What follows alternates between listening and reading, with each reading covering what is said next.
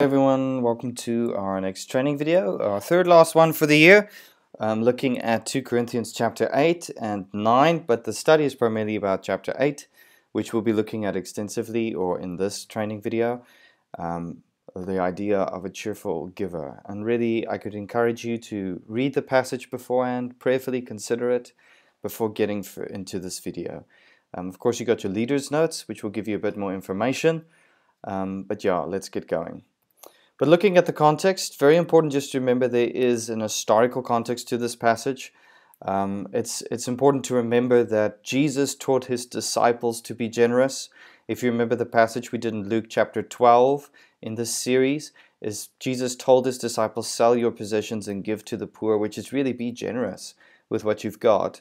And when we get to the book of Acts, we actually see the church applying this. They sold property and possessions, notice the link, property and possessions, to give to anyone who had need, the poor. They broke bread in their homes and ate together with glad and sincere hearts, praising God. They did this joyfully, this sharing of one another's resources, but also keeping in mind that it's this generosity, not just helping the poor, but also sending out missionaries and enabling others to be in the ministry like the apostles, Peter, James, John, and so forth. But then, in between chapter 2 chapter 2 and chapter 11, we read about the church in Jerusalem experiencing a tremendous famine. They were in desperate need, they were in trouble, and so the disciples, those from the Gentile churches actually throughout the empire, where they were sending out disciples to witness, each one was able, very important qualification, decided to provide help for the brothers and sisters living in Judea. This they did, sending their gift to the elders by Barnabas and Saul. And so in many ways, when you read 1 Corinthians and 2 Corinthians, you'll see Paul challenging the Corinthian church to be generous in providing for the generous church of Jerusalem that is now in need. And so he asked them in his first letter that on the first day of every week, each one of you should set aside a sum of money in keeping with your income, saving it up so that when I come, no collections will have to be made. And the idea here is in advance, the church in Corinthians, each individual, each one of you in that church actually needed to decide what we want to give to contribute to the church of Jerusalem in alleviating their need and enabling them to continue. And so when we read 2 Corinthians, we see it seems that the Corinthian church actually has committed to something, but they haven't finished it yet. And so Paul asked them, finish the arrangements. Notice, for the generous gift you had promised or you had pledged to give. And he's really saying, what you have decided, what you said to me you will do, what you've pledged and promised to do, please fulfill it. But notice, very importantly, there's qualifications to this.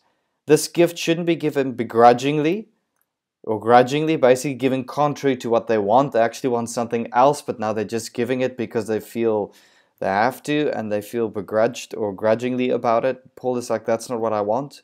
Or reluctantly, they shouldn't feel pain or sorrow by giving it away or under compulsion, meaning they shouldn't give it because they feel manipulated by Paul. No, they should give what you had decided in your heart. Very important. It's the heart attitude Paul is after.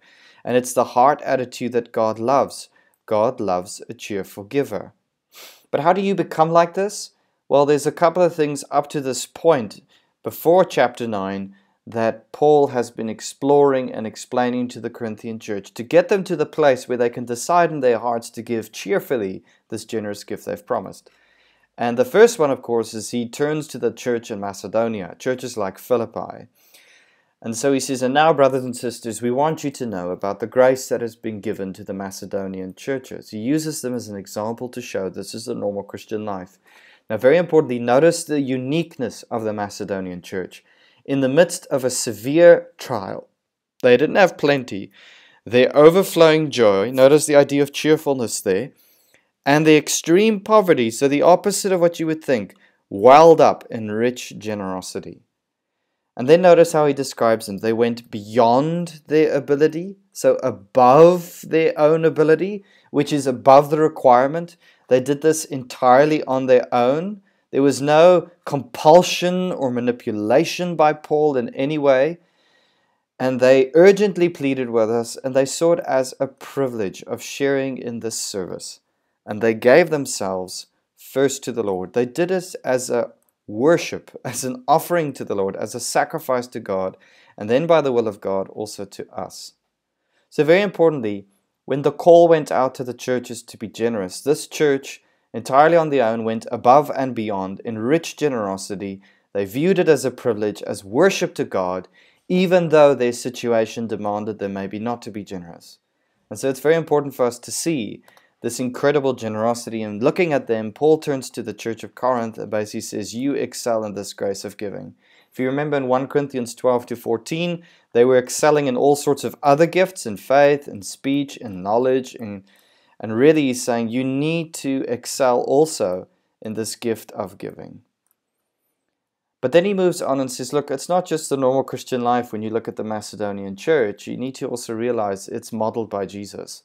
And in fact, generosity is a test. Notice what he says. I want to test the sincerity of your love. It's a test of love. Generosity and love go together. That's very important to see. And he says here, because we see the love of God in the generosity of Jesus. For you know the grace of our Lord Jesus Christ. Notice the language, that though he was rich, yet for your sakes he became poor, so that you by his poverty might become rich.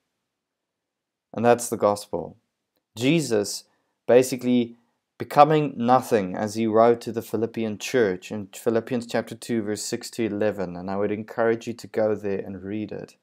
As Jesus emptied himself, became nothing, pouring himself out, literally, unto death, so that in him we might receive eternal life, become rich, receive what is Jesus's. And that is the measure of love. And so in many ways, a failure to be generous is a failure to love, and a failure to love is actually a lack of understanding the gospel. And so Paul moves on, and he points out, look, this is the normal Christian life. It's modeled by Jesus. It's a test of your love. But also, when you are generous, you're helping those who are in need. And the church in Jerusalem, by the way, could then carry on being the church in Jerusalem and serving. But also, it enables ministries. And you'll see it actually causes the amount of people thanking God and worshiping God to increase.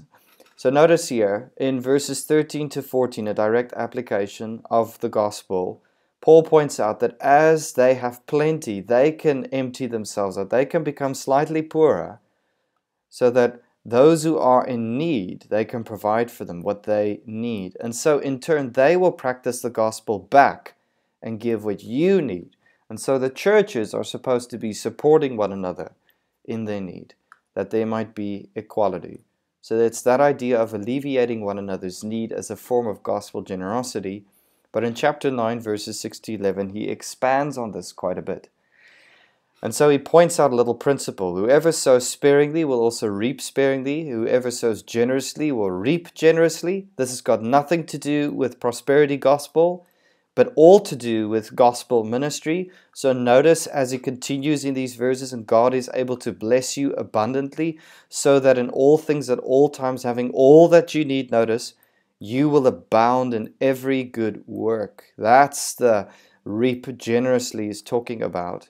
The good work of ministry, of sharing the good news of Jesus, enabling others to do it as well, and mirroring and modeling Jesus in generosity by helping those in need.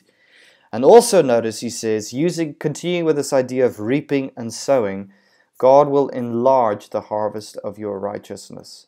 Both these ideas, by the way, are tied to Paul's ministry. Paul describes his own ministry as Jesus' ministry as in chapter 6, verse 10, as enriching others with the gospel.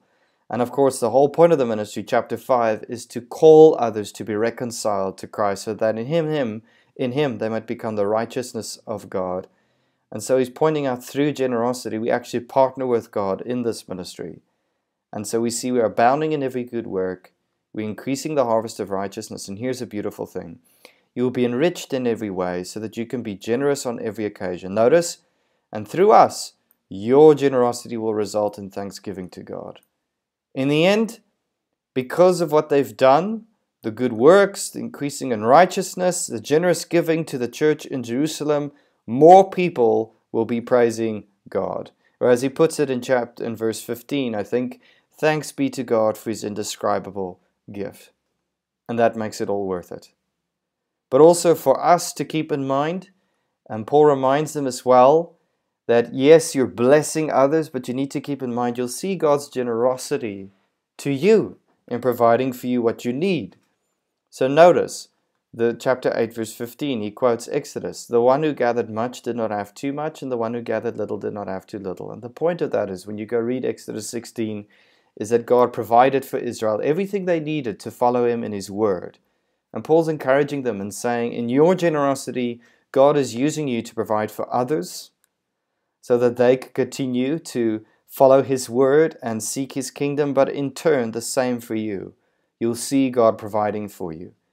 And here he says it again, God will make sure that you have all that you need. Maybe not everything you want, but definitely all that you need so that you can abound in every good work. And so what you want people to walk away with is just understanding the link between being a willing and cheerful generosity and the gospel. They go together. And of course, as we've been learning through the Impossible Command series, you see this link by the power of the Holy Spirit, which you could see that in chapter 3. For example, it's the Spirit that unveils this glorious gospel to us so that we would see it and respond to it by being willing and generous in generosity. But also for us as a church family to be challenged, to excel in the grace of giving ourselves as a joyful and willing response to what God has done for us in Christ. There's so much more we can do for our valley, for South Africa, for fellow churches and missionaries, and in many ways our generosity can grow these things and make an impact, not just for now, but for the future and for eternity. And that's, I would argue, what this passage is about.